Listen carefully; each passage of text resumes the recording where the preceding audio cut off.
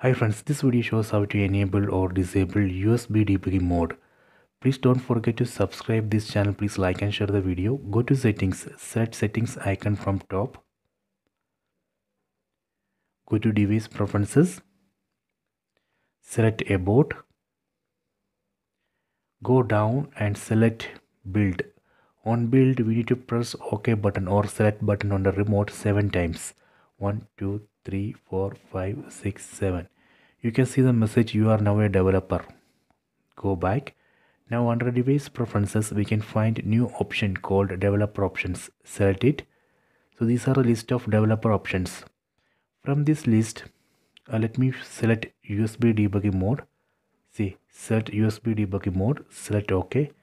So this way we can enable USB debugging mode. If you want to disable USB debugging mode, again select it and disable like this. So this way we can enable or disable USB debugging mode. Let me go to the top. If you want to disable developer options completely, we can disable here. Done. I recommend to disable developer options after the use because there is a security issue. Go back. Now under device preferences, it's not showing developer options because I have completely disabled it. So this way we can enable or disable USB debugging mode and developer options. Please check it.